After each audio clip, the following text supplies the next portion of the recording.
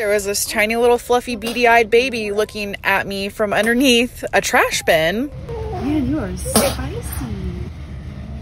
I don't know how I'm gonna get you. I don't even think he had seen a human before, let alone being touched by one.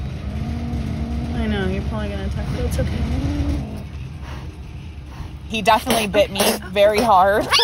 Oh, ow, ow, ow. Okay. Understandably, he was terrified. I hold no grudges over it. It's okay. Once I got him inside, I brought you some food. he absolutely was not having it. I ended up using the crate for him to get more acquainted with things. He had never been inside before, so everything was brand new for him. He was definitely the spiciest kitten I had ever rescued in my entire life. I could barely get him to eat anything. And the only way that I could feed him was getting him into a blanket and wrapping him like a burrito. So his little murder mittens wouldn't come out and try to scratch me. Oh, you got one of your murder mittens out. They're small, but very mighty. Oh, I'm sorry. Oh, I won't breathe now. I think I had to wrap him at least for the first 4 to 5 days. I ended up just using a little measuring cup to try to get him to at least eat something, and it kind of worked.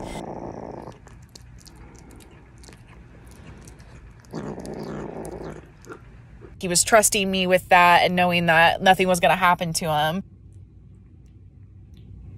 Did you just lick that from my finger?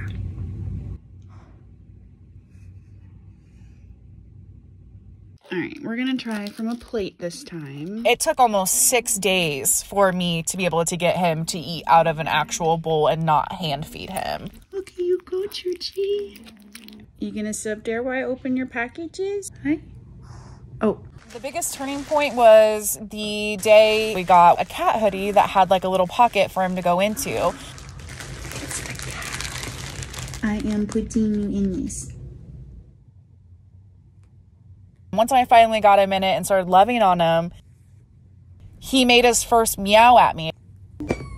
It wasn't a hiss, it was an actual meow. Oh. And I knew at that point that we had made such progress, that we had made a breakthrough together.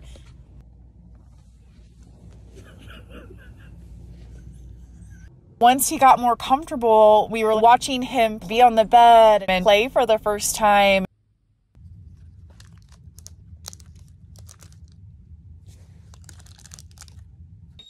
Let me give him pets without freaking out too bad. It's indescribable to gain the trust of a cat. I was very grateful that church had finally accepted me.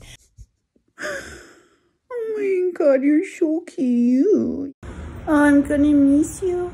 I had just homed 2 other cats, not even a few days prior to finding church. And I knew that I couldn't keep him. But I got his story out there, and literally hundreds and hundreds and hundreds of people reached out wanting church.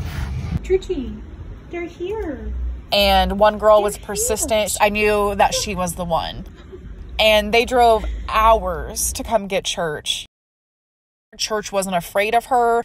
He went right into their arms, started falling asleep. This was it. This was what was meant to be.